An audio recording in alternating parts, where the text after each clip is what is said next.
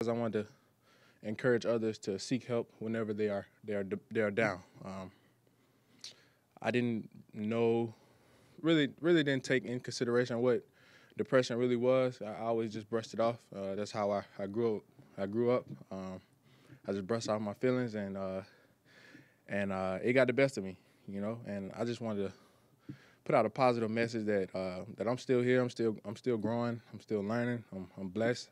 I got a lot of things to be grateful for, and someone was there for me. So reach out to your loved ones and ask them how they're doing, and listen to them, because it's important. So